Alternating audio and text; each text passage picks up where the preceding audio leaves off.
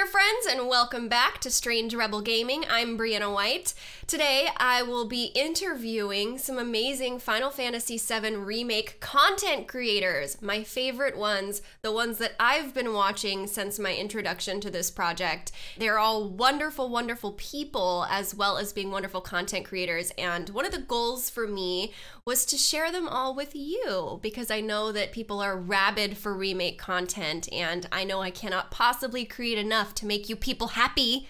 So I've decided to share these amazing content creators with you all. Here's what I want to do to start us off. I would love to start with the lightning round and just spit some questions out. And what I'll probably have to do is go round table. So not everyone's going to be able to answer every single question, but I have quite a bit and it's going to be a lot of fun. I'm talking lightning round. Oh boy. Okay. This is lightning. We got to do it quick. Okay. Here we go. Ryan, what remake character do you identify with the most? Cloud. Soldier, which Final Fantasy series character do you identify with the most? Cloud. Joy, which remake character would you most want to sit down and drink a beer with? Tifa. Okay. Ryan, which came first, the chocobo or the egg? The chocobo.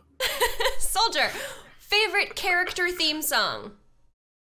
Oh. Quick, lightning Tifa. round. Tifa. Okay. Joy, favorite Final Fantasy series game? Come on, quick. 6. 6. Okay, Ryan, Aerith or Tifa? Aerith, 100%. Yes. Soldier, how many times have you played the demo? 20. Joy, how many times will you replay Remake? I'm platinum trophying it. Ryan, Ride by Chocobo or Hardy Daytona? Ooh, Hardy Daytona. Okay, Soldier, if you could sacrifice another Final Fantasy VII character to bring Aerith back to life, who would it be? Kate Seath. That's like the easiest answer. Hands down. Hands down. Mood. Okay. Joy, which Final Fantasy game has your favorite Cid? 7. Ryan, who is your favorite hidden party member? Vincent. Soldier, which Final Fantasy couple do you ship the hardest? Oh. Quick! Tidus and Yuna. Okay. Next, Briana, quicker, come on! Joy, what was better, Final Fantasy 15 or Final Fantasy 10-2? 15. Ryan, what game should be the next remake? Final Fantasy 6. Soldier, last question. Aerith or Aerith? Aerith. Woo! We did So it! Lightning round over! You I just wanna guys' say- hearts pumping? I was like, what? Beer? Soldier, you say Aerith until you have to say Aeriths, like possessive form, and then you're kind of like, Aeris's. Yeah, sounds... but Aeris's is also weird. Let's be honest. You know which one gets me the most? The SKS. Like when you're saying like desks. Yeah. I always add an extra one on the end. It drives me nuts. By the way, I was super afraid of that shipping question. I was like, I almost said something and I'm like, nope. Safest course. answer. Safest answer. Interesting. You were supposed to go instinct answer, but I understand. You don't want to anger anybody. And we'll get to that later. I get it. Okay, were there any lightning round questions that other people felt like they didn't get that question, but they have to answer it?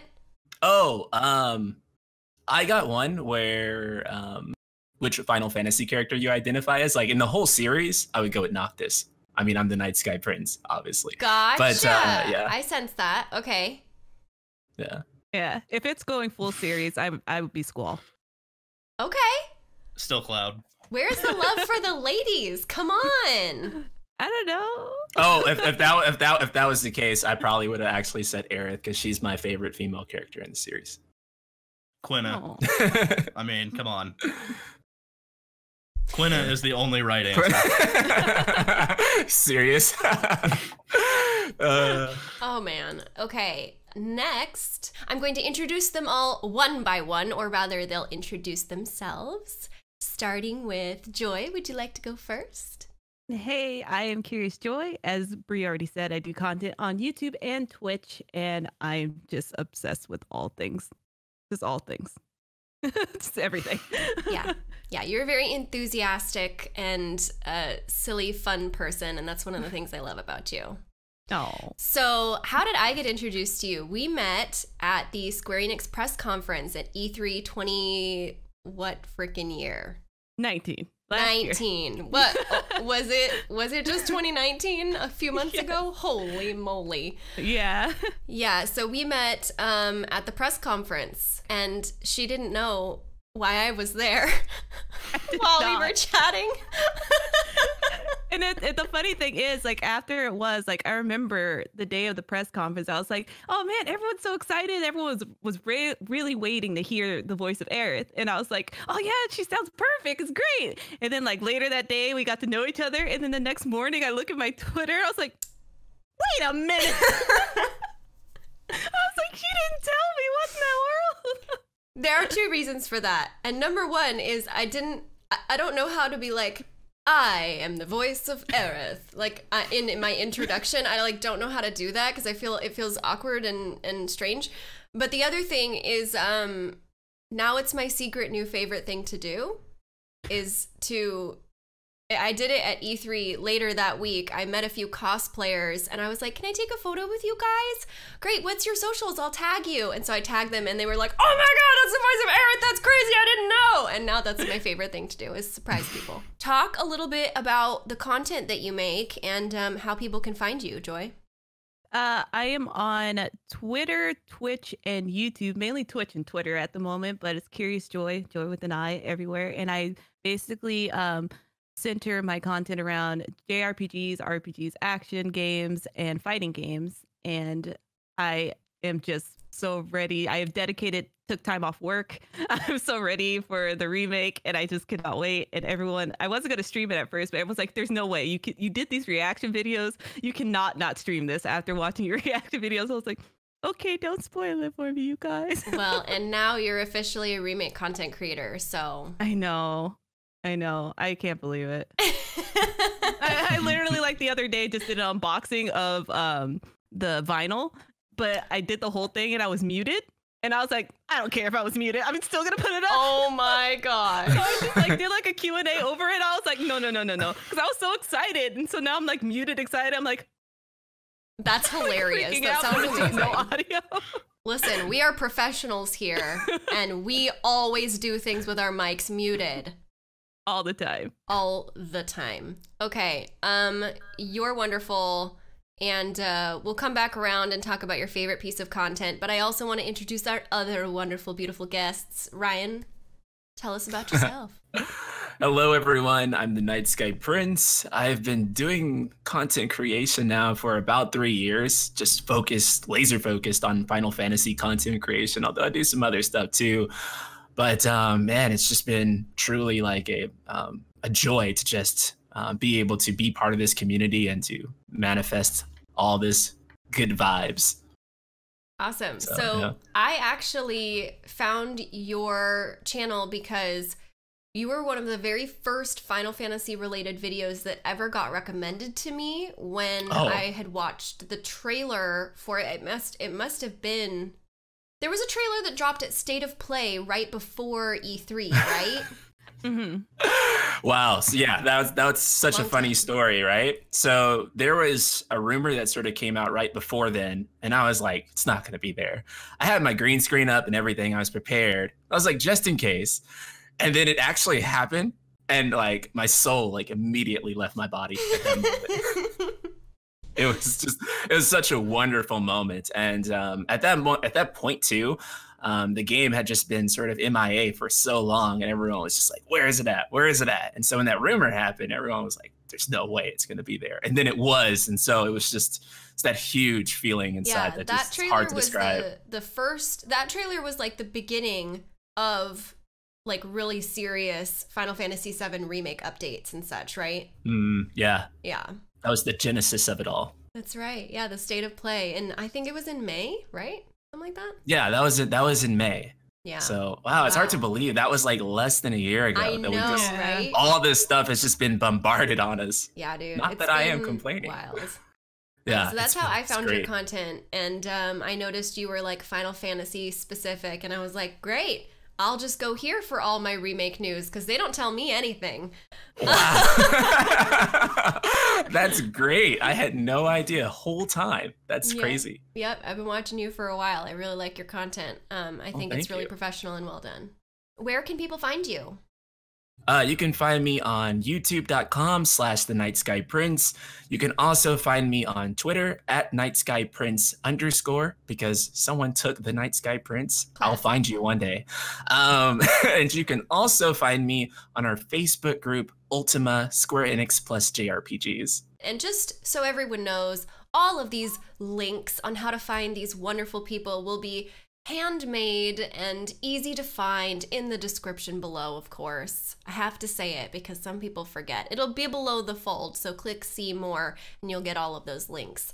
Soldier First Class, introduce yourself. Tell us all about you. Hello, everyone. I'm Soldier First Class, YouTuber and part-time Twitch streamer, and I'm just here because I love Final Fantasy VII Remake and everything Final Fantasy. So your content right now is like all or mostly remake content, right? For the most part, yeah. I do throw in a couple videos here and there of different stuff like Nier, that franchise, Dragon Ball content occasionally, but mostly Final Fantasy and Final Fantasy VII Remake. Love, love, love. So we met for the first time at PAX East, and we actually met in person there. We didn't meet digitally. When did we meet digitally? Let's see. I remember when I first got my puppy Coda, I had made a video.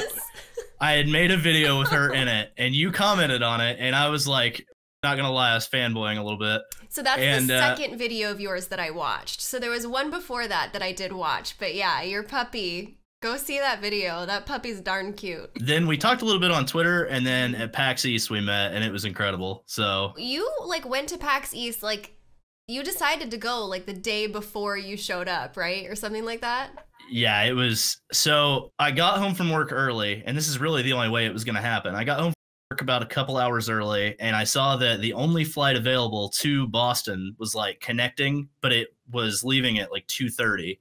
And then I looked again and it got delayed an hour. If that hour delay hadn't happened, I wouldn't have been in Boston. What?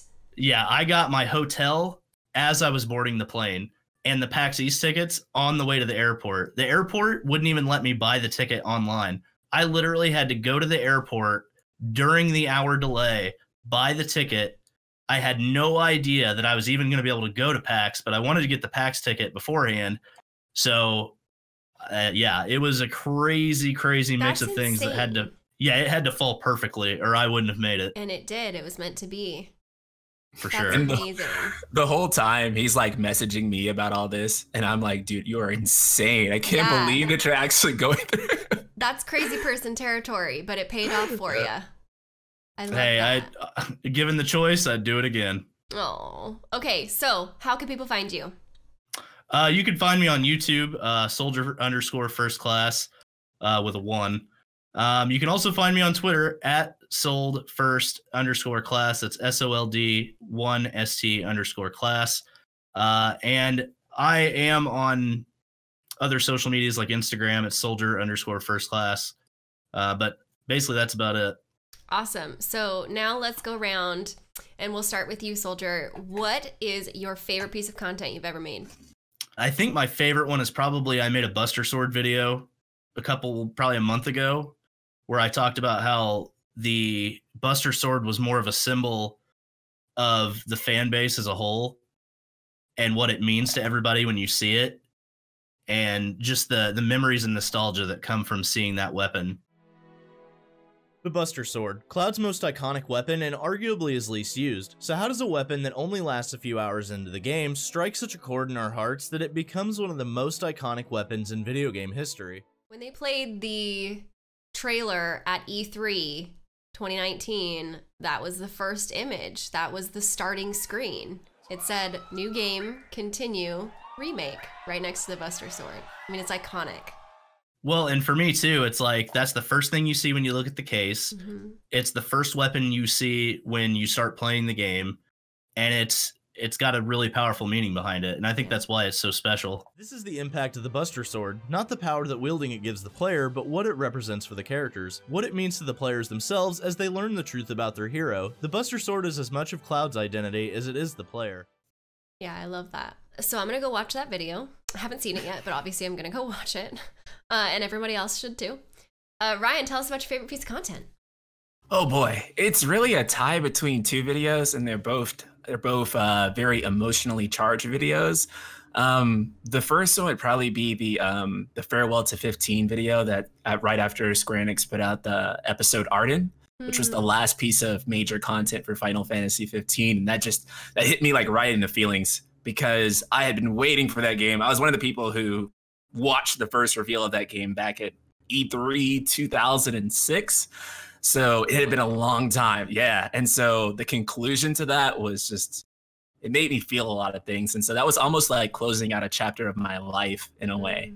Final Fantasy 15 is finally over. It's a game that's allowed me to meet so many people and get so involved with the Final Fantasy community. I've met so many awesome friends. The community has created so many memories for me. So that was really huge. And then it's a tie between that and the one I just did on Final Fantasy VII Remake, talking about the 16-year journey leading up to the actual remake coming out. And so long before that, there was so many fan struggles and people asking Kitase and Nomura about, hey, when are you going to start doing that remake? And so that long journey of just reading all those articles that would come out all the time, Kitase would tease something like, maybe we'll do it. And, and like, you know, just going through all that and just fans going nuts because he was like, maybe. And like building that up all the way to the point that we're at right now where we're getting remake stuff every time that you look up. It's 2020 and we're almost there on that fateful April day. It's truly been an incredible journey to get to this game. And even now, we still haven't completed the journey to Final Fantasy VII Remake. Just it's all the emotionally charged nostalgia stuff that gets me. Yeah, man, I cry way too much on this YouTube channel, but I think the people feed on the tears. They do. They drink them. Use them in sacrifices and such. YouTube viewers are terrifying. Joy, tell us about your favorite piece of content. My favorite is actually everything that I put out during E3, because I've been going to E3 for so many years, and this is the first year where I felt like this is one of the best E3s I've ever been in, too, because it was like, not only was it all based around Final Fantasy, but it had other games I was really looking forward to, and just everything about it. And then the fact that I got to play the demo that day on the first day, and then I came home after everyone was like, let's hang out. I was like, I gotta go home and film this video, you guys. And so it was like at 11 p.m. I think I put the video up at like midnight saying, I got to play the demo, you guys, let me tell you everything about it. And it was like everything that I would possibly say, no one believed me. Like no one could believe you, because I was like, it's really that good. Just made me fall in love with a game that's I'm already in love with. I already invested hours of my life in, and it's just so good. It's as good as you would think it would be. I may or may not be trying to play it again like once every day. Don't judge me. I just need it in my life, you guys. Like you do not expect something that you've been waiting for forever to be as good as it is. And like the gameplay and just like the voice acting, just everything about it was just like in awe. And I was like, I don't even know how to put it in the words, but this is what I played. I hope you believe me, maybe. And I remember like back in 2015, I have a YouTube video of me going to the AMC to watch the PlayStation conference, and that was the first day the remake was announced. Pretty excited because if they finally announce a Final Fantasy VII remake, I will pass out in the theater. At the beginning, I was like, they're not going to announce the remake. They're not going to announce the remake. And then like there's like a title saying like a few happy moments later, oh my God, you guys, they announced the remake. Well, if I remember that remake announcement trailer, and obviously it was a long time ago, so correct me if I'm wrong, but that trailer like specifically doesn't indicate that it's about Final Fantasy VII until the very end. Yeah, like the very last scene is you see Cloud walking with like the Buster sword in his back, and I was like, "This is happening? Is this for real?" Like, no way. Such an amazing moment. Let's move on to the discussion questions. One of the things that makes Remake so highly anticipated is that Final Fantasy VII is one of the most beloved games in all of Final Fantasy. I'd like to talk about what everyone's experience with Final Fantasy VII has been. Let's talk about first, when you first played it. So when I first started playing, I was 6 years old. I could read a little bit at an advanced level, but not enough to like comprehend the deeper plot elements. So I didn't get past the Midgar Zalem because I thought you had to fight it. Like you had to fight it. And then I actually put the game down until I was in middle school where I could actually like comprehend stuff, and ended up finishing the game, I think, when I was in about 7th or 8th grade. And it was one of the greatest adventures I'd ever been on. Wow. Yeah, same. I remember trying to just play the game generally at that age, and it was so hard because there was so much text being thrown at you and having to read it all and then comprehend what the game was telling you to do. And unlike most games now, objectives aren't always clearly marked. There's not always like, oh, go here on the map. So a lot of the times, if you didn't know where to go or you weren't paying attention, you were just out of luck. Well, and that's why a lot of people had the play guide, which is not a thing anymore. But back in our day, when there was no internet, video game boomers. Yep. We're like all 20. Yeah, we had to have play guides, and I so distinctly have heard so many stories about people pulling out their play guide and referencing certain things to get the maximum experience from the game. And my parents weren't going to expend the extra money for that, so I was on my own. Same here. Had to figure, yeah. I had to buy. We already bought you $50 for the game, so you better figure it out. And that was pretty much the gist of it. So I had to save my money, my birthday money and stuff, to even get it at 6. So the struggle is real. Fortunate because I grew up with 3 older brothers. So one of my brothers, since it came out in 97, I was approaching being homeschooled at the time because I was doing figure skating stuff. But so it's a little thing. That's an intense story. We're gonna have to talk about that later. And so I got to watch my brothers play things in bits and pieces. So unfortunately, by the time I got to play it, like a year later when I was fully in homeschool, I knew what was happening. So I knew like where to go and what to do. So that was my version of the play guide, but it did not change like any emotional impact that the game had, like even knowing what it is, which is weird because I hate spoilers now. But growing up, like I always watch my brothers and they're like, oh, by the way, no, you can do this, you can do that. And I always had help going through that way. But it was when I think one of my brothers had moved out at the time. And then like I was just at home because I was homeschooled. So I was like, I'm just going to play Final Fantasy VII because it's out and I'm ready to play it. And so I just played it for hours and hours and hours and hours. So that's why I was always maxed out my characters because I had so much time to do so. And so are you saying that the first experience you had with Final Fantasy VII was watching it, not playing it? It was watching it. And did you watch enough of the story to be able to string things together and fall in love with the characters and such? I definitely missed a lot of parts. I've had more of an impact when I physically played it versus like watching it. I was only there for key moments because you get excited. Like I remember seeing the cutscene with Sephiroth walking through the fire through my brother playing it. I was like, who's that? Like I want to see who that person is. But then like when I got to play it, it all made sense. And then it just had a completely different impact from watching it. That's so cool. That is super interesting. One of the things that I find fascinating about video games is a lot of the times they are very cinematic and they are very watchable, even if you're not playing it yourself. Although most people would argue playing it yourself has a bigger impact. But even Final Fantasy VII, that long ago, that early on, was one of the more cinematic games of its time. Yeah. Oh yeah, 100%. It at the time, like the most comparable thing, like it really felt like the closest thing to playing a movie. Yeah. Like in 1997, 100%. Well, and it's hard to imagine now because it's like you look at it now, and obviously it's from 1997, so it's aged you know, like a 1997 game Just would. a little bit. But at the same time, if you look at it the way it was back then, it was like, I like to think of it like the way we're seeing the remake is how we saw the original in 1997. And it's just now in 2020 that they're actually bringing that to life. Isn't it crazy that your brain fills in all of the gaps? Yeah. It's like your brain does the work when the media doesn't, if it's engaging and captivating. If it's not, you're looking at it and you're like, well, there's a bunch of random polygons arranged in some sort of order, but it's not pretty to look at. But if the second that you get engaged in what's happening on screen, your imagination kicks in. And I think that's one of the reasons why it's probably a lot more enjoyable to play it again, having fallen in love with it when it was new.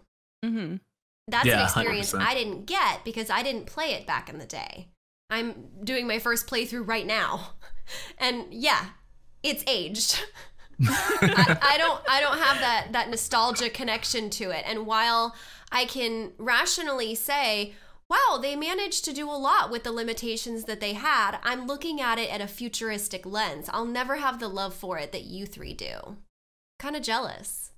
But honestly, I think it's great that new people are getting into it. And that's why I think Final Fantasy VII is so timeless, because like you said, you've never played it before until most recently, but you are playing it. It is something that's sure. It's obviously with you, it's having a very major impact on your life without ever having played it. And now that you are playing it, you're going to get the reason why we're so in love with it. And I think that's great. I also think that there's something to be said for when I say, it doesn't look great, it hasn't aged well. That's me coming from the first couple hours of gameplay, when all you're really engaged in is how it looks and how it plays.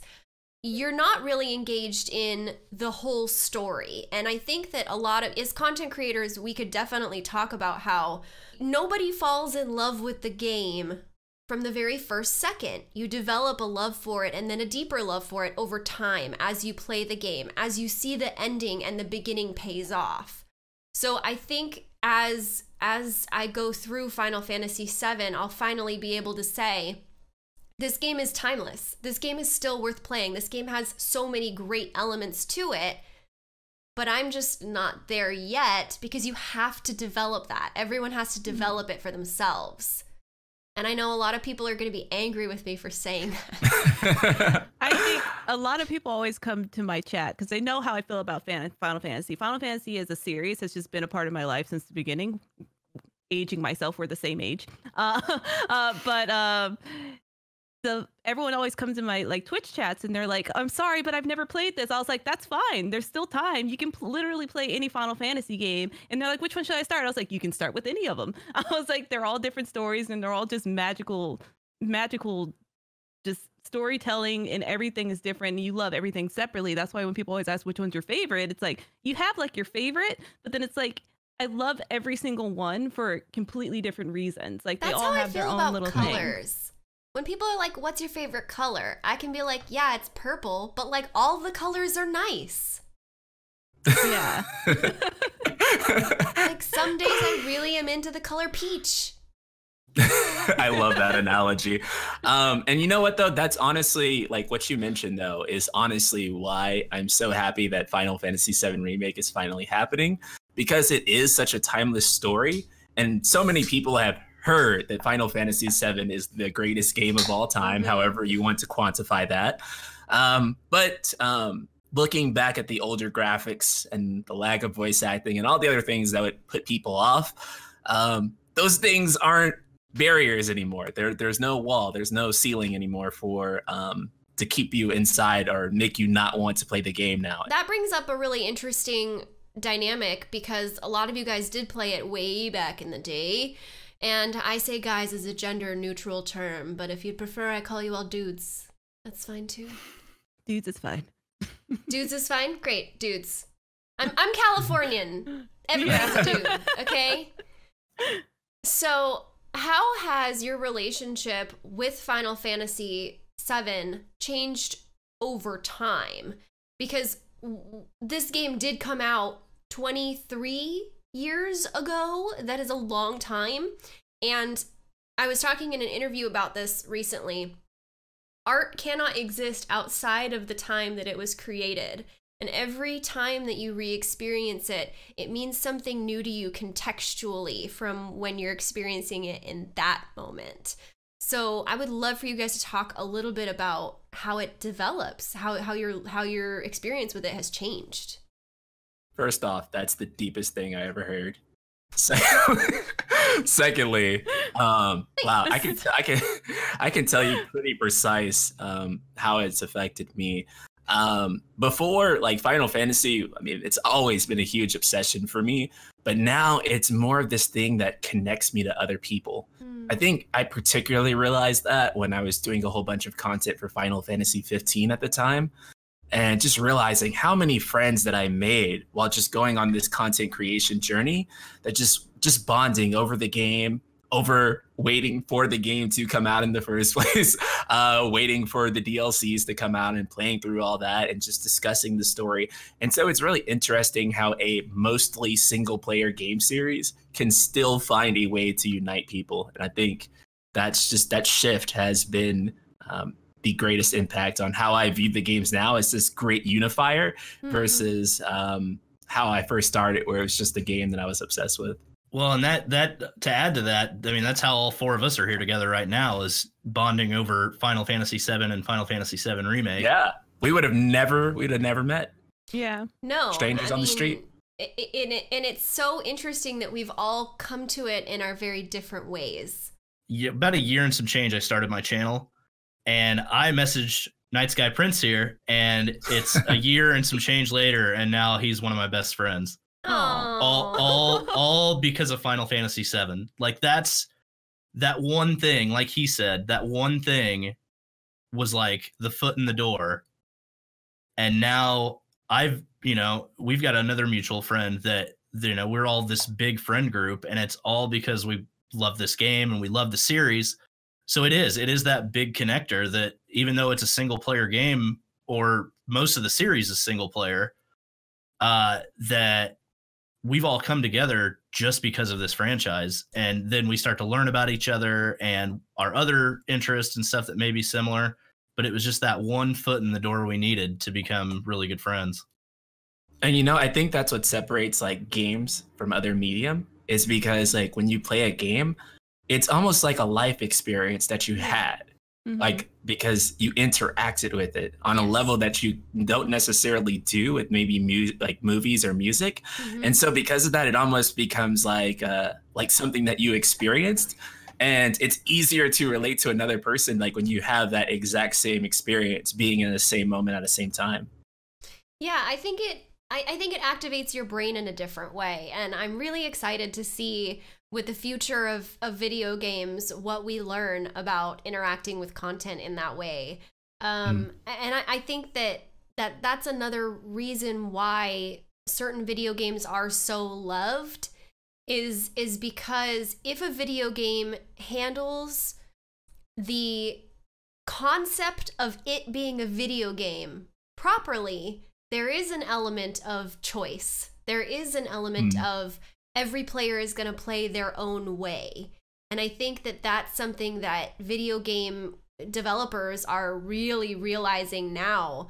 I mean, I'm going to bring it back to this because this is one of my favorite franchises, is the Zelda franchise. So for, originally with the older Zeldas, you had this world just plopped on your screen, and you could explore it however you wanted and get certain items whenever you wanted. And then as it developed, as they were refining what a narrative means in video game with Ocarina of Time and Majora's Mask and so on, all the way up through Skyward Sword, they were sort of like, okay, well, let's have them play the way we want them to. It was very linear. There was a lot of complaints of hand-holding.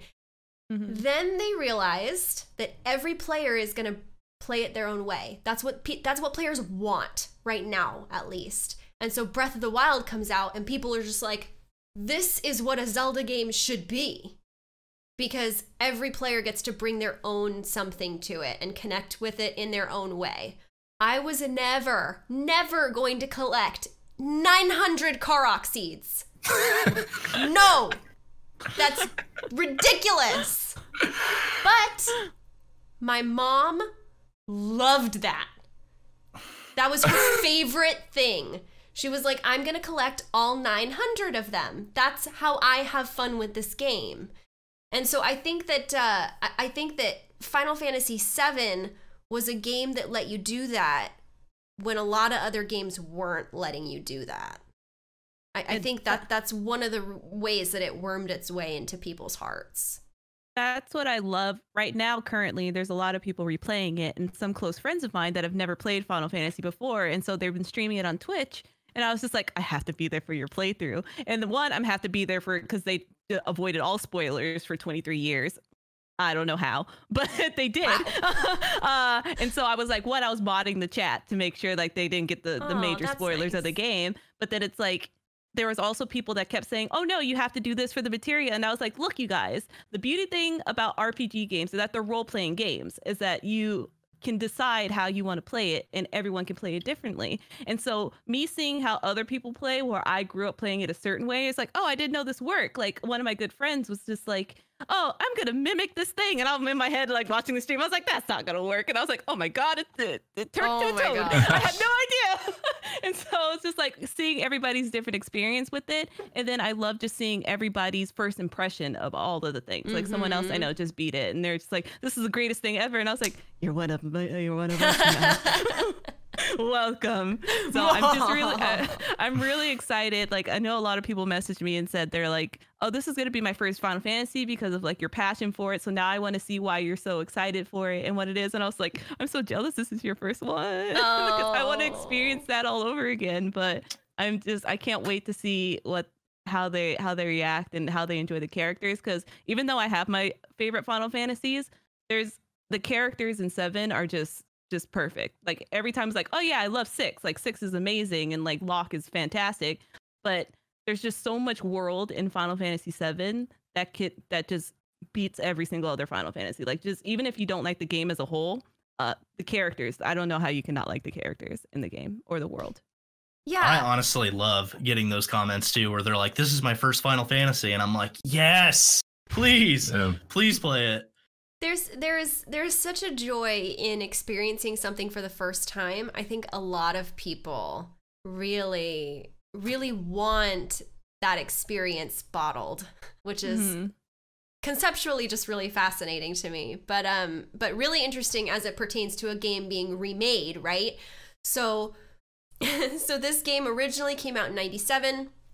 Now they're remaking it, and they call it remake, instead of similar words like remaster or such. There have been lots of ways that developers have reused content, but this is an actual remake. Now that we're so close to launch and we've seen so much, we can kind of talk about where we see similarities and where we see differences, and how interesting that is, that it's a remake and that some parts are shot for shot redone with modern technology, and some things are a little bit different. Are there some moments that have really stuck out to you? Mine was definitely in the demo. It's such a minor little thing, but when I first saw it, it was just impactful. It's like right after you do the bombing mission and you blow up the bomb, and then they do like the little security cameras of Shinra be like, yeah, blow it up. It's just like that was not really seen, and like to see that, I was like I know it's like very small because you already know like later down in the story what actually happens, but just like seeing that right at the beginning, I'm like, oh, that's neat. Like that's a nice little like detail that it didn't need to happen, but it was really cool to see. And so that's what I'm really looking forward to see, like those little things that are changing and just the expanding on the world, like that you just never got to see, but then you just imagined what it would be. And so just hearing that, and then obviously the fact that we don't have to read what they're saying is going to be completely different impact. Like it's going to have a completely different impact. Yeah, this game has voice acting. Yes, it does. And then a lot of people always ask me like, what are you most excited for? Like what scenes are you most excited for? I was like, to be very honest, I'm excited to see the character development because we never got to hear them talk as you're walking around, like doing all these things. I want to hear like their banter, because even hearing like Cloud and Barrett's banter at the very beginning of the bombing mission, So like, good, right? Yeah, so you good. clearly see their attitudes, and you clearly see that Cloud's like not interested and all that stuff like that. And it's like you feel that emotion, and you can clearly tell that that is other than just like reading text. Like, I don't like you. I'm just here for a job. Yeah, and stuff like that. I think one of the interviews specifically said that there's going to be less left to the imagination because they are filling in some gaps, but also, like you said, voice acting is going to just naturally fill in some gaps where things are going to be more explicit because now technology allows for it. And so there's going to be a different experience in that way. And some people are going to love it and some people are not going to love it. What are your thoughts on that? So I was actually thinking about that too. I think the moment, like when it first hit me about how much voice acting, and the thing that honestly doesn't get enough credit is facial animation. This facial animation in itself, like someone's face tells a whole story, right? Yes. And so I believe it was the TGS trailer. And there was the moment where Aerith like walks out in her dress. The camera then goes back to like Cloud's face, and you can tell that he's like, "Whoa, she looks hot." But like you see, like you start like you notice like the details like in his face, and it's like before they had to use exaggerated block arm animations. They had to go like this, or they had to do like other stuff in order Every to time communicate. Barrett's angry, he smashes something with his big old Right. chunky arm. Now he And doesn't have there's- to do that. There's like Yeah. that whack sound effect. Yeah. Right. And so they basically like take in like all that, and then you don't have to do like the over exaggerated movements or anything like that. And they also don't have to like sort of go out of their way to awkwardly express like certain subtle emotions like that. Like that face that Cloud made there in that scene, like expressing that through text is like very difficult in a subtle way. And so just that they have that there so that you can just look at the character and how their face looks, their facial expression, that's huge, man. That's super so huge. True. I Yeah. think Well, one of and my favorite moments of that exact thing is when Andrea Rodea dips Cloud in the transformation scene. As soon as Andrea Rodea says perfection, Cloud, like his eyelids droop a little bit and his mouth droops open just the tiniest bit. Like he's like, I'm into this. Like there's that moment of like he's enamored as like not feeling and like whatever, don't care Cloud and Mr. Don't Care. As much as he is that, like there's this moment where he also gets caught up in the romance of it, in the like amazing transformation process, and like that right there would never have come across without that facial animation. 100%. Love that. For me, the voice acting does that, like where you guys were talking about the animations and how facial animations show that. The tone of voice also. Like when you watch the trailers and you see like the instance where Avalanche is like questioning what they're doing, you can hear the shakiness in their voice. Like you can hear how they feel at that moment of what did they just do?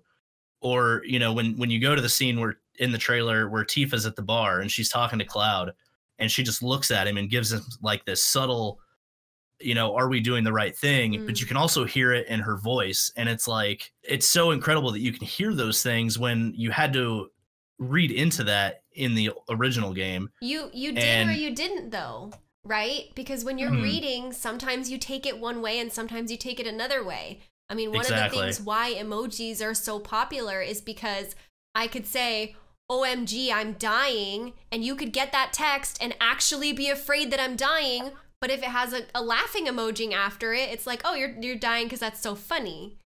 Right. The ability to add context. Yes. That's what it is. Yeah. Yes. Exactly. Voice acting adds that element that's missing in text. For that reason, though, too, there's also going to be these people who are maybe miffed about some things because they read it their own way. Yeah. Yeah. And they interpret it to be that way, not knowing that it's not really that the developers changed anything or did anything. It's always been intended like to be like that. But you read it like that, and then that was your interpretation. That's also why books in general are fascinating, because everyone like reads the same book and then everyone walks away completely different, like completely like it's like everyone read a different book. Oh, And absolutely. I guess that's why they have like book clubs. So, especially when you talk about things like the fact that it's a global franchise, it is experienced all over the world, and especially with localization, I imagine that is a very challenging job to be able to translate, to be able to know both languages so well that you can translate not only the explicit meaning, but the subtleties. And sometimes you have to make a choice, and that choice is going to be the right choice to some people and the wrong choice to some people. And that is really hard. And that's what makes something like this, making a video game, I think that's what makes it art as opposed to a science. It is an art, and there's a huge amount of interpretation that comes out of it from the makers, and then there's another huge level of interpretation that comes out from the players. It's so interesting, and that's why we can talk about it for 800 hours. For sure. That's true. Any other comments on the similarities versus differences of Final Fantasy VII versus Remake? I do have one thing. Yeah. So the Sephiroth thing, from the beginning, Sephiroth thing. When you see the opening movie, and that little hint of One Winged Angel plays, so right till Aerith runs away. That is like, I love that because that's something subtle that we didn't get in the original, like they're foreshadowing. So like in the demo, when you go to set the bomb, and Cloud has that moment where it's his head hurts. He hears those chosen by the planet, and then the little black feather falls. It's just like perfect. And a lot of people are going to be like, well, you know, Sephiroth wasn't there in Midgar. But I think with this new telling of it, it's like you have to have him in there. And the way they're handling it, the foreshadowing and the music and stuff like that, that difference for me is just phenomenal. Yeah, I think it definitely helps, at least for me, Aerith a lot. Because you meet her but you get an idea like who she is, like that she has a certain ability, but you never really, for me, it didn't click until after a while in the story. But then now you can see like with the whole added element where like in the trailer where she grabs Cloud and then like you see all the like ghosty figurey things, like you actually can tell now that she has this ability with the ancients and all that stuff like that way early on, and then you know that she is definitely a key factor. So it helps. To me, it helps. Like the remake is helping Aerith a lot in that aspect. I think it's helping Jessie the most. Man, Oh, she- yeah. A lot of people thought Jessie was a boy. I was like, A lot of people thought that, apparently. Wow, I'm not sure how they picked that up, but yeah, Jessie. Oh man, Jessie in the demo. I immediately fell in love. She's so well written, so well voiced. She's perfect. God, Erica is such a dream. Yes, please tell her that I said that she's doing a phenomenal job, because she really is. I will. Yeah, she's definitely doing an amazing job as Jessie. She really I watched is. the She stream you makes did with her. People fall in love with a character that was not a character even really before. Barely. Yeah, exactly. Like, but you immediately like fall in love with her. Yeah. Just from how well she's voiced and written. It's amazing. She's got a great sense of humor, which is what I love. Yes. Yeah, one of my favorite things to do in the demo, I actually uploaded it, was to try and trigger so many voice lines as possible. Oh yeah. Oh yeah, that's The great. funniest thing is when you're doing the laser things, I kept running into it. She's like, "Wow, you're such a masochist, aren't you?" I was like, I was like, okay. So I just kept repeating different voice lines, and they're all fantastic. So that's like one of the things I'm gonna do when I play through it. It's like, what else can I trigger? Oh, Yeah, yes. that was great. She was like, so that's what Cloud's into. We're all content creators, and we all are making a ton of content right now around Final Fantasy VII Remake. Let's talk a little bit about what that's like on the content creator side. Let's pull back the curtain a little bit. How has that been for you guys? Let me just ask you. Let me just talk with you guys as fellow content creators. How's it going? Boy. So I'm the type of person where I wake up like frequently during the night, and Square Enix, for whatever reason, loves to upload stuff at like 3 a.m. or like 4 a.m. It's a Japanese time thing, I'm sure. Oh, is that why? I'm Because sure they it do it even for Yeah. like Western like viewers too. That's and just so, a guess. I don't know, but I mean, you're probably definitely right, is. but anyway, they put it up at that time. And like sometimes I'll wake up, check my phone, see what time it is. And I'll just like see like all these Twitter notifications at Night Sky Prince, at Night Sky Prince, at Night Sky Prince. And I'm like, have you seen this? Stop what you're doing. I was like, oh, I wanted like 3 or 4 more hours. And then I get out of bed tired and I walk over to my computer and I'm like, it's time to make some content. That must be so nice that you can just wake up out of bed, shuffle your hair, and be ready for content. This girl needs an hour of getting ready time. Oh, you don't think I have to get pretty too? You're naturally pretty. Oh, thank you. But yeah, so yeah, it's just getting out of bed when I'm not expecting it is probably the hardest part. Mm-hmm. That's fair. That's fair. They always tend to drop exciting things like the demo and the trailer when I literally cannot do anything about it. Whether it's like I just got to PAX, or I just got back from PAX, or I'm on vacation for the first time in 2 years. Always content drops immediately. I've had to like make videos when I was like out of state. I had to make a video at a convention one time. It was the reaction to the VGA's trailer because I was like, Square didn't say anything about the VGA trailer, so I'm just gonna go. And then that morning, they're like, be sure to watch the VGAs because we got a trailer. Yeah. And so I'm like, oh crap. And so I have to use like a laptop and you can watch the video still. And like I have like all my friends behind me because I'm like, dude, we're already here at the con. I watched a little bit of that, yeah. I was like, y'all just come over here and we're just gonna all do it and you guys can be in like one of my videos. And so I had like all my friends together and we were just doing like reactions. Yeah, see, it's funny that you say that about them like dropping it at the most inopportune times. Cause like when I was on my way back from PAX, I think there was like a rumor going around they were going to release the demo the next day. So I'm in the airport in, I believe, Dallas, Fort Worth, and I'm about ready to get on the plane. It's probably 30 minutes before the plane's about to leave. I film a video in the airport waiting lobby with people around me. I mean, it's on my phone. I make the thumbnail real quick on my phone, and I uploaded it in the airport. Is it so awkward to make content when people are like all milling about you? I never like know what it's like to like vlog in the wild. Here's my thing about it. I figure I can either sit there and be like real nervous about it and care what everybody thinks and then like kind of have that affect my video, or I can just do it and not care. Because like, well, I mean, I'm about to leave on a plane. I'll never see any of these people again in my life. What's it matter, right? Fast forward to about a couple days ago, and I'm sitting in my car at work, and I don't remember what they announced. I think it was, I don't remember what it was. Oh, anyway, it was about the copies leaking. Yes, it was the copies leaking. I'm sitting in my car at work. I take my badge off. I set it on the thing, and I just film. And I'm like, I make the thumbnail on my phone again, and like, I'm just like, whatever, it's content, you know? Like, I feel like dedicated.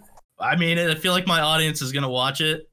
You know, I would rather get the content out about the remake and get people aware of what's going on than worry about my instant quality. Like, now that's so interesting because one of the things I've noticed about you, Ryan and Soldier, is that you are very news oriented and very like you guys say, like a trailer drops at 3 a.m. you got to make content immediately. Like no ifs, ands, or buts. It's got to go up. So you guys are very like breaking news style content about Remake, whereas Joy, your content is a little bit more like me, where, you know, we make content as soon as we can, but mostly we're just like excited about things. Yeah. We're not like breaking news, everyone is talking about this, but we're like, this is what we're passionate and enthusiastic about. Yeah, I think that because there's so many news channels, but I always now, like, since I got word of both of them, I was like, if you ever want to know any Final Fantasy news, go to them. If you just want to keep hang out with me, I was like, because I'm not going to talk about like the news situation. Yeah. But the demo story was funny because I usually wake up in the middle of the night, and so one night I fell asleep, and I fell asleep while watching a stream. And then it was like at 1 a.m. and I woke up and I was half waking up and I hear Barrett's voice. And I was like, did another trailer come out? Like, that's weird. And then I like look at my computer. I was like, are they playing the game right now? And I was like, no. And I look on Twitter and they do all that stuff. And I like quickly, I was like, no, I got to work in the morning. I got to go back to sleep. And I was like, or and I went and downloaded it and I streamed at like 1 in the morning. I've never done that. Oh and I was my like, this is Final Fantasy. I got to wake up and do this. I was like, I don't even know if anyone's up. I didn't care if anyone was up. I was like, I have to document that I'm playing this game right now. So I streamed it for the hour that the demo was, and then I was like, all right, let me edit it, and then uploaded it. But that was like, this game not only made it so I cried for the first time on YouTube with the trailer reaction. I was like, oh. And then after that, it's just been downhill. I just crying at everything at this point. Same, cry at everything all the time. But then it was just like the fact that I wake up at 1 in the morning, knowing I have to go to work. I still went to work that day. Wow, good for you. I know. And then just doing all that stuff at 1 in the morning, just not caring because I just can't wait. And that's the other thing. I was like, I'm fortunate that like my boss is okay with that sort of stuff. I was like, because I'm working from home right now, but then I was like, just so you know, I'm still taking off next week that I put on the calendar. They're like, Final Fantasy. I was like, yes. It's like, so I'll be back Tuesday because I already requested off Friday and that Monday to like play for the weekend. And so now I'm like, yeah, I'm still having it off, but if you need me, I won't be available. Good. Boundaries. What's important? Priorities. Yes. I like it. So as we're all making content about Final Fantasy VII Remake, one of the things that will naturally come up is that not everyone is going to like everything. I'm sure that's already come up for some of you guys. I know how I have been handling things like that. How have you guys been handling things like that? So for me, like, me and Prince see a lot of negative stuff in our comments, and I think everybody does. I think it's just natural. For me, I try to, because I think a lot of stuff comes from a place of misinformation or lack of information. So when I see somebody, talking about, well, this is why I don't like this, I try to explain to them that, hey, this is what has actually been said by the developers. But then you get people that are obviously just way out there that don't care what you have to say. So, you tend to just ignore that type of thing. Yeah. Because it's only going to stress you out. So I tend to like that strategy. You stick with the facts when the facts are relevant, and when clearly someone's just having a bad day, you just move on. Yeah, you manifest whatever you put energy into. Yes. And so I realized that quite early on. Well, and differentiating between the trolls and who are actually having questions too is the hard part. Yeah, that's also another thing too. That comes with experience. Yeah, I definitely think you two, Soldier and Ryan, have different feedback or comments because you are breaking news and all that stuff. Most of the things is just like that I get, or I don't like this game or whatever. I was like, that's fine. It's like, it's not made for it. Probably wasn't for you. It wasn't your thing, because I don't like every game I play. It just wasn't for me. But if someone else likes it, then that's for them to like. Like, I'm not gonna be mad because you didn't like it or anything Wouldn't that like be that. silly? It's like, It's I can't so believe you silly didn't to be like angry it. for no reason. Yeah, and so it's just like now, like when people try and talk to me, because there's a lot of rumors. There's always rumors and stuff like that. That's why I always point to them, because it's like they are literally only reporting on things that are factually said. So as a when I stream on Twitch, when people are like, oh, did you hear? I was like, did it come from Square Enix? Did it come from like the actual people? If so, do not talk about that in the chat, because we're only talking about things that are presented by the developers or the publishers. I was like, I try to like train them never to come to me like with rumors, and that goes for like any medium that like I'm into. I love like, that. No rumor spills, just straight from the people that are making it. That's how I'm treating spoilers right now. Spoilers don't even exist to me. What are spoilers? I don't know. Everything that I see is the first time I've ever seen anything. I think we also, like, being breaking news, I think we also get maybe more of a negative front against us sometimes, because it's like the knee-jerk reaction to that news. If you made a video that's like an essay or something, you're probably going to get more positive comments, I think, in that than you are something that people are reacting to. Yes, and that's very valid, is that when someone leaves a negative comment, a lot of the times it's about them and not about you. Absolutely. Yeah. Yep. Sometimes they're just had a bad day at work. That's right. And then this guy gets on YouTube and he's just like saying some stuff I don't want to hear. This So guy always getting go on on. YouTube. Yeah, that Night Sky Prince guy. So, Comment section, leave something nasty for him. so Feels we've good. been covering Final Fantasy VII Remake content, well, some of us, since 2015. It's a long time. It's been 5 years. Now, the question remains, considering this will be a multi-part experience, of which I know nothing. Honestly, they tell me nothing. But they're calling it multi-part, so we're calling it multi-part. What are our plans for covering Remake past the release date of April 10th? Wow. We've had a 5-year journey before this. The release date is in what, 10 days? Oof. Release date's in 10 days. So what's then? What are our plans? What are our hopes and dreams? We gonna play the game? Capital I'm definitely oof. going to document my entire, because I don't have a platinum trophy on my PlayStation right now. And so if I made it a point, I almost had all the trophies in a different game. I was like, no, I can't get this last one. It has to be for Final Fantasy VII. Perfect. And that's the only platinum trophy I'm going to have on my PlayStation. Love and that. so I'm going to document everything about that, and just because I've never done it before, and just diving deep. And I'm going to try and do it without like help, like try to look like, where is this like chocobo or something? I don't know.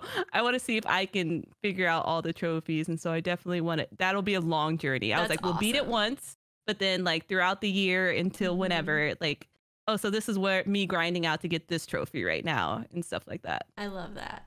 Right. My plans after doing the remake, let's plays, challenge playthroughs.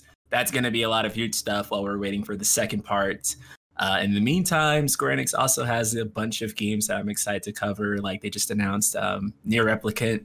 So I'm going to be doing that, and just I'm staying loyal to Square. I love them. Basically just mixing in like Final Fantasy VII Remake content, keeping that spirit going, maybe making some video essays on what things I want to see, what things I want to see improved, especially from the first game to the second. That's my plan. Yeah. Some video essays.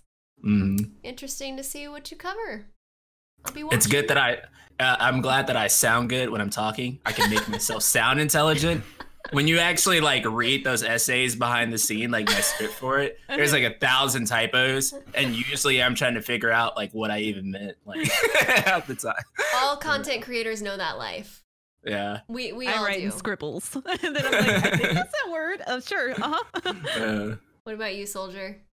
So I'm pretty similar to what Night Sky Prince is doing. I'm going to be doing Let's Plays, probably deep diving into some of the story elements that we get, because obviously there's differences. So I like to really go in depth with story stuff, My analysis viewers sure videos. love that. There's lots of story stuff that I would love to talk about, but I can't.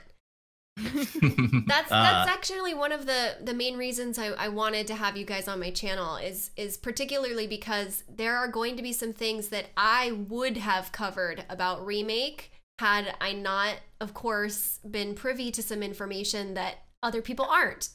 And so there are some things that I cannot talk about. There are some things that I simply cannot make videos about, because one of the things I love to do is do deep dives and analysis. And one of my favorite pieces of content I have ever made was a theory video about The Last of Us Part 2.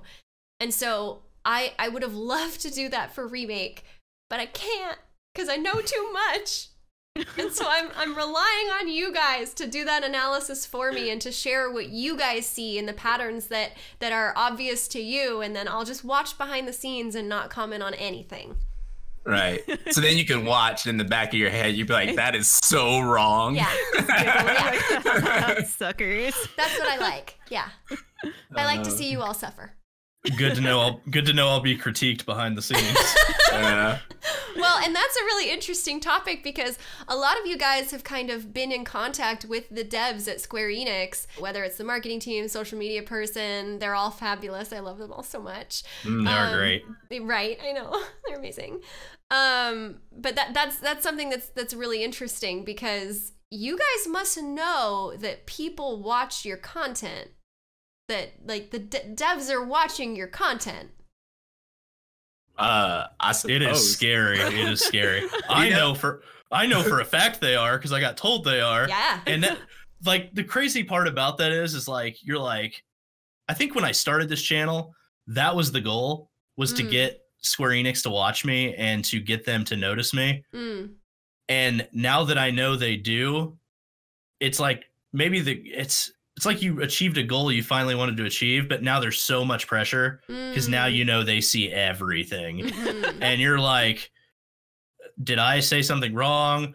Did I like give a wrong opinion? Am I like, it's so much pressure, but it's a good pressure. I love it. Well, and one of the things is that at least you two gentlemen are fact-based channels a lot of the time, whereas that can be wrong. if you put out wrong factual information, that's unfortunate.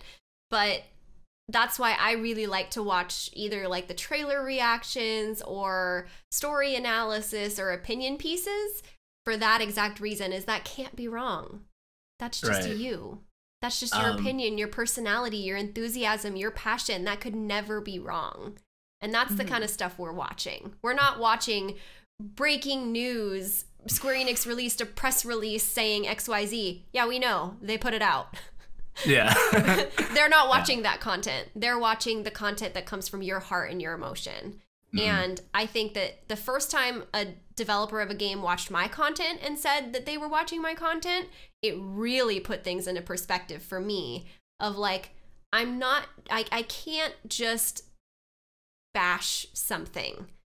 I have to understand that it's coming from a place of love and passion on someone's end, and the person who made that is out there. Yeah. I'm super self-conscious about hurting the developers' feelings. I know that's so am I. Yeah, but I always think about that before I actually put out like any type of critique. That hey, like but I also want to be straightforward with them too. I don't want to beat around the bush and like not tell them the feedback. By the way, they do want your actual opinion, because a lot of the times when you make something and there's a genuine critique for it, we're looking for that too. Right. You know, they want to know how to make their games better. What they don't want to hear is comments about lazy devs and obscene, like rude things like that. They want feedback that they can actually go back and say, okay, now I got some good feedback and improve my game. Constructive criticism. And I haven't actually heard from Square Enix that they actually care about that. I actually haven't met any of the game dev team as far as like, or animators or modelers. I don't really know how any of that works.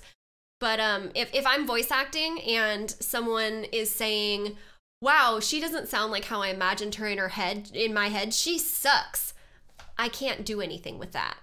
But if someone says, oh, she sounds like her tone is a little off here, or she sounds a little monotonous or whatever, like I can actually take that and be like, yeah, I agree. I could have put a little bit more blah blah into this line or whatever. Yeah. You know, there's a difference. Yeah. Knowing what feedback to take is more important than the feedback itself almost. Yes.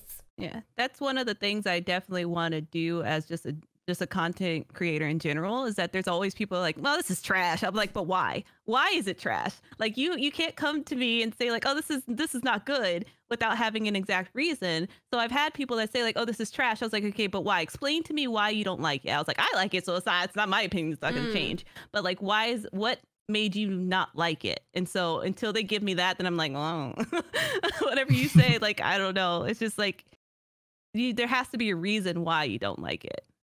So that's what I'm hoping people. But sometimes there isn't, and then we just leave that thought from our brain, and we pretend it didn't happen. So this will be the last question that I ask you guys, because we are running short on time, and it's going to be the fact that this game is coming out in 10 days, and you know, we've gotten some demo, which is awesome, but most of what we've seen from this game has been in trailers, and there's been, lucky me, lucky all of us, like 8, 9 trailers. So many trailers, right? 6? I don't know. 500? Yeah, lost count. Something around there, yeah. So many trailers. So I wanted to ask you all each, what is your favorite remake trailer and why? And it has to be your number one favorite. No number 1 and 2s, or I like all the colors of the rainbow. No. Favorite remake trailer. And while you guys think about it, I'll start.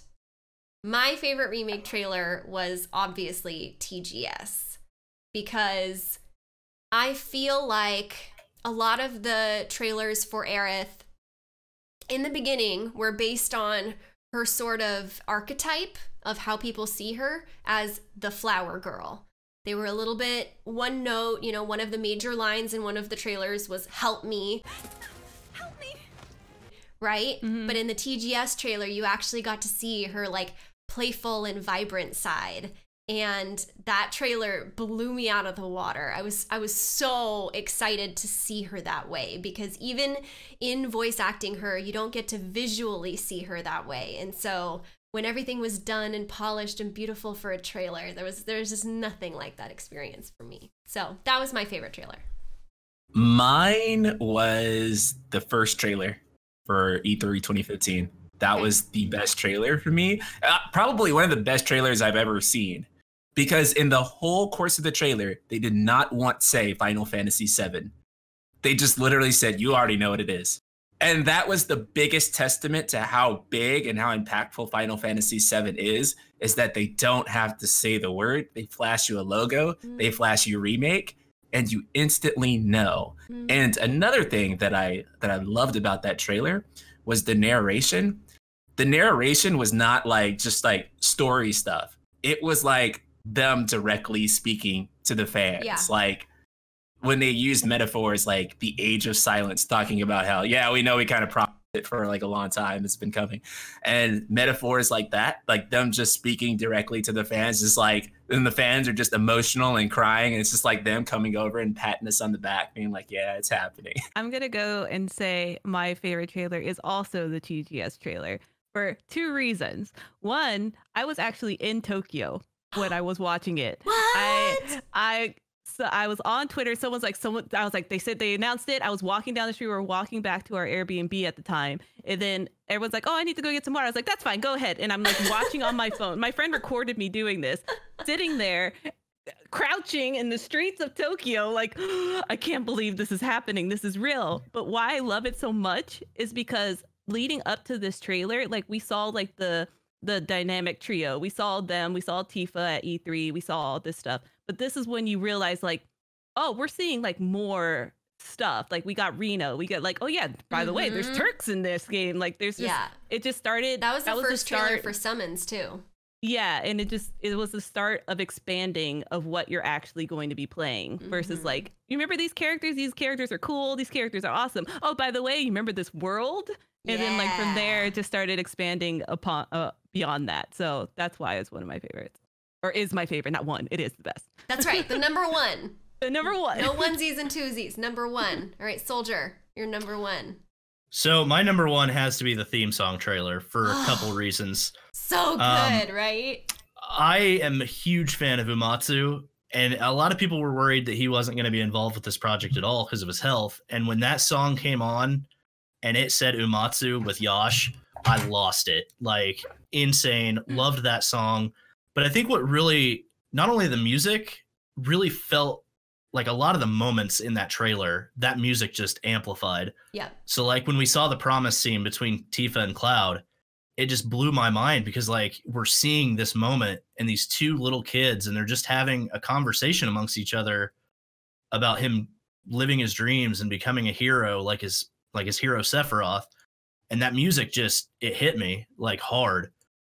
And then, you know, we got to see Red 13 and Reeve and Scarlet and Palmer. And it's like all of these reveals in this trailer were things that we'd been waiting for forever to see, especially Red 13.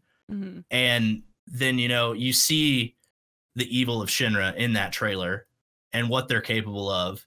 And I think for me, that was just this big emotional impact paired with that Uematsu original song that just, it blew my mind. And I think that's why it's my favorite, because it's just so beautifully impactful. Oh yeah, that was a super emotional trailer, but also, like you said, just really beefy with details.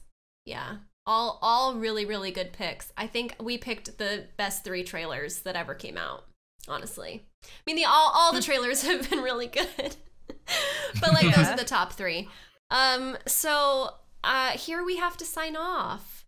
I'm running out of time. I know, this has been so fun. There is nothing more fun than just like talking shop with Final Fantasy VII Remake fans, by the way. This has like been so good for my heart. It feels so good, especially in, we'll talk about current events for a second right now. A lot of us are social distancing and on shelter in place orders or safer at home or whatever you call it, because at the moment this is peak coronavirus COVID-19 concerns in America. So this was really, really good for us all to connect in this moment. I feel like I haven't seen another human being in like 8 years. No kidding. Yeah, it's been really hard, but this is, I'm so excited that I'm so excited Remake got delayed and it gets to come out now. Yeah. You know, like It's like- it feels, I know it's complicated because some people are getting their deliveries, not getting their deliveries on time, and weren't going to get their deliveries on time even without this crisis because it's on Good Friday. I understand it's not a good time for a lot of people, but I think logistically, while it may be difficult for people, I think for people's hearts right now, this game is going to be so impactful and so important for the world right now. And I do get emotional when I think about that, because in any adventure story, the main takeaway is that there will always be obstacles and enemies and hard things, but you have to fight through it and you have to keep going because there's a bigger purpose. And I think that Final Fantasy VII Remake coming out right now feels right. So thank you all so much for being here. I have so much appreciation for you all. Everybody watching right now, please, please, please go check out their content. Give them a subscribe, hit the notification bell, even though, you know, it really doesn't matter anymore because YouTube is broken, but do everything right. Show them some love, follow them on Twitter, whatever suits your fancy, watch their videos, and all the links are in the description below. Once again, this has been the Night Sky Prince, Soldier First Class, and CuriousJoi with an I. Thank you all so much for being here. Thank you for watching this video. Please leave me a comment down below. Let me know what you thought. Ask them your questions on their channels or tweet at them if you have any questions for them. And if you have any questions for me, you know how to find me and reach me. You know, the usual outro. It doesn't matter anymore. I love you all. Will you guys do a bye with me? This is how I do it. Bye! Just like that. You ready? On the count of 3. 1, 2, 3. Bye! Bye. Nailed it!